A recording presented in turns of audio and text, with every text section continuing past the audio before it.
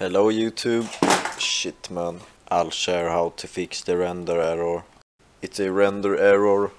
When you render you get the message. This is the message, man. The system is low on memory, man. So how to fix this? You go to the render tab and you click on the main concept. You scroll down, pick whatever you want, doesn't matter.